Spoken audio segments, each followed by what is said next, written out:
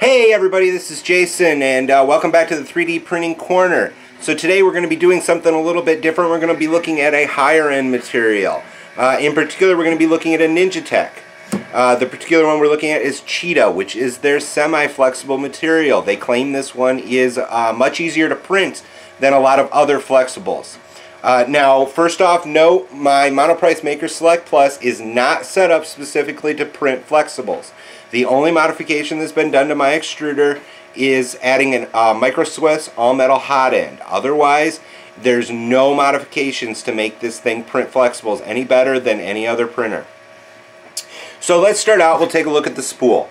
So it's a pretty standard, durable plastic spool. It's a 500 gram spool.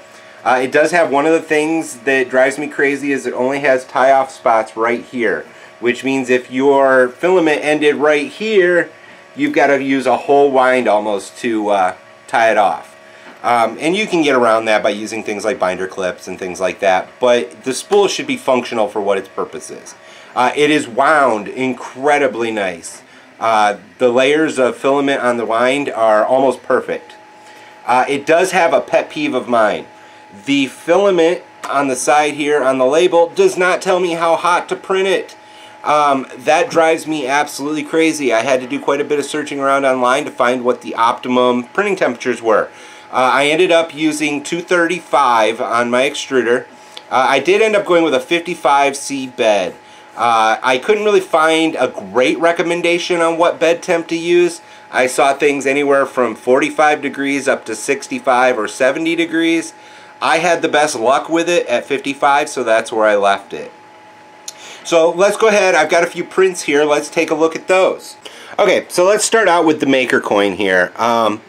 It looks really nice. I will say it's stringy, but it's TPU, so that's pretty normal. We've seen this with other TPUs that we've reviewed. Its first layer, it is really hard to get a nice first layer with this stuff. Varying bed temps, things like that, even trying some different extruder temps. The best I got was that settings, like I was telling you about just a second ago, of 235 and 55. It just does not like to stick and lay down a nice first layer. If you get a whole lot of changes, sometimes it'll actually stick too good. I've heard of people literally ripping chunks out of whatever their bed material is because this stuff sticks too well. They do recommend sometimes using a little bit of glue stick, especially if you're using like PEI sheets, just to give a layer there to help actually, rather than help it stick, help it release. The layer lines in here aren't too bad. The letters are pretty crisp. It's got a typical TPU surface finish. A lot of times, you know, when you're making TPU parts, you're not actually making big parts. You're making accessories to parts. So for instance, this is a different TPU. These are feet for a phone stand. That's the kind of stuff that a lot of times you'll see done with TPU. So I did also print a benchy. Pay no attention to the fact he's missing his smokestack. I actually broke that off getting it off the bed. That was my fault. I didn't wait long enough. But otherwise, it's stringy. But like we just talked about, that's normal. You're going to see that with TPU. I mean, you can see it there. I don't know if you can see the strings, but they pull off pretty good. You could clean it up. Now, one thing that's interesting is you can actually read the letters on the bottom of the benchy. Don't get me wrong, this first layer is still pretty terrible, but it's crisp. It printed very nicely once it started going. The layer lines are there in full force, which you would expect with this particular type of material. This was printed at a 0.2 layer height. But all in all, it's not a bad benchy. I mean, you can't read the words on the back of the benchy, but not a whole lot of sagging. The bridges worked really nice, and it turned out pretty good. So our last print is this phone case here. So obviously the bottom of it is not printed in the TPU. The bottom of it is printed in inland PLA. So if you want to look here somewhere, there'll be a card if you want to see the review of that. That stuff, it's one of my favorites. But this top part here is what was printed in that, and It's got just enough flex that it would hold your phone in place, and it's got enough flex that you can fit these keys together, and it's got enough spring back to actually hold them in place. Now, remember we talked about that terrible first layer. Well, that causes problems because on a print like this, you have to print it this way. So then that terrible first layer becomes the part that's on the front of your phone, and you don't necessarily want to look at that all the time. I am probably thinking that you might be able to dial that in and get some better first layers through a lot of practice and a lot of work.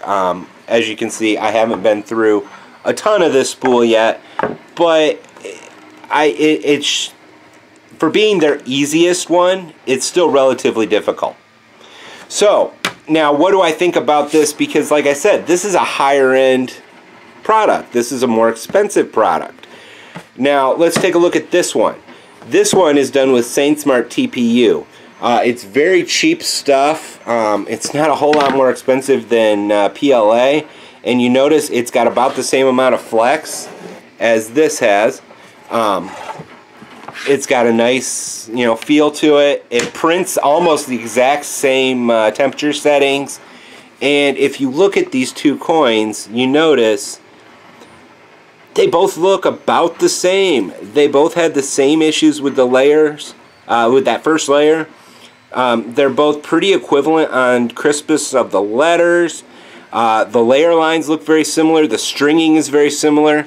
So I would say if you want to try it, I'll put a link down below as to where to get it. This stuff, I mean, it works fine for what it is. It works okay for TPU.